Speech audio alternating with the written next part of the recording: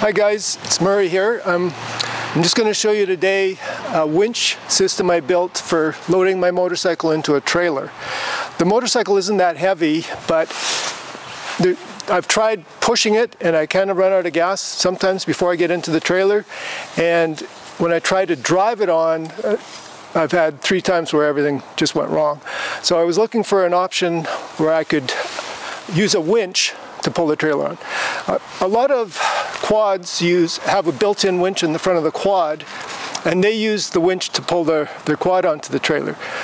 There's no way you can mount a winch onto a motorcycle. There's no place to do it. If you put it on the front forks, you wouldn't be able to turn the handlebars, and it would be cantilevered and bouncing all over. So my plan was to mount a quad winch into my trailer and use the battery in the motorcycle and have the controllers for the winch in the motorcycle. So now obviously the problem is that the controller is over here, the motorcycle's over here, the battery's over here, but the winch is over there. So what I did to modify the winch is I added 25 feet of DC wire. I used 12 gauge, probably 10 gauge would be better, but I did the calculations and neither one of them is really a problem. The wire doesn't heat up and the impact on the efficiency of the winch is negligible. It uses about 6% of the total power in the wire. So first thing is attachment points to the motorcycle. You could attach a strap to the forks, but that would interfere with the steering. You could attach it to the back handlebars, but that would be quite a ways back. So lucky for me, my motorcycle had a crash bar, and that seemed to be the most logical place to attach it. Then what I did is I measured the distance from the center line of my motorcycle to the crash bar, because I want that to be the same as the distance from the center line of the trailer to where the winch comes in. That way I'm pulling in a straight line and I'm not pulling the motorcycle over, and I'm not, as I get closer, I'm not twisting it into position. It's going to go in a straight line all the way in. It'll keep the cable straight. So that was why I did that. Next step is to connect the battery. The battery's under the seat, obviously.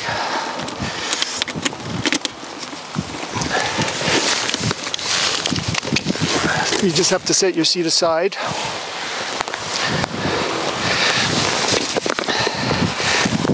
You want to make sure that the wires are on the outside of the trailer. I wrap mine around the front and that they're not going to get tangled as you go up. You put a 50 amp fuse in it.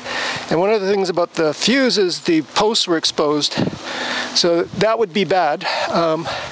So I wrapped that with electrical tape to make sure that wouldn't happen. This thing here is called a solenoid controller. I just put a zip tie around everything so it stayed neat. The controller itself is this thing, and it's got a button for in or out. And then the last thing you do after you've hooked up the motor, hooked up everything, is the connections to the battery. So you start with, this battery is a 9 amp hour, and I calculated that I could do it 20 times and still have half my power. If you do it backwards, it'll go out instead of in, because it's a DC motor. But anyway, so start with the red wire to red, and then black. In terms of body position, what I like to do is put the controller between my luggage straps so it doesn't fall. And then pile this up here. And what I do is I wrap this under the hand strap, turn it so in is at the top. I leave the bike in gear and flip up the kickstand. Okay, so like I said, I've got the controller in my right hand while I'm hanging onto the grab rail. I leave the bike in first, I pull in the clutch, and then I start the winch. I use a stool alongside the trailer there to reduce the amount of step, and then you push the controller to start the winch.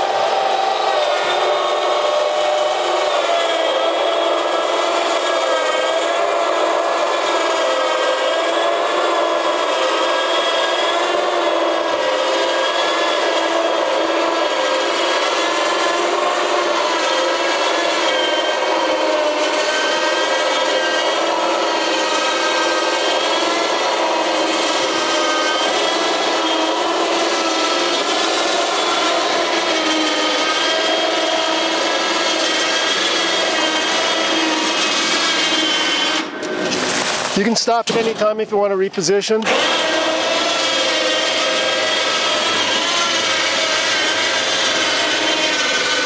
You get to the end, flip down the kickstand, and now you can do your tie downs.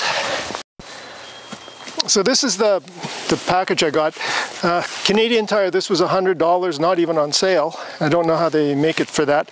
But anyway, it's rated for 2,000 pounds. So the amount of current it draws goes up with the load. My whole motorcycle only weighs less than 400. So I'm only using at most a quarter of that. And like I say, at that load, the amperage is very low and the battery would last a long time. The only thing left I want to show you is what I did to the trailer to make the mounting point strong enough that I wouldn't be pulling up the floor. So we're looking at the underside of my trailer now, and what I did to make the bed of the trailer stronger is I used two pieces of I think 1.5 by 1.5 inch, 1/4 inch thick angle iron, and I bolted right through from the bolts on the winch through the trailer bed down to that.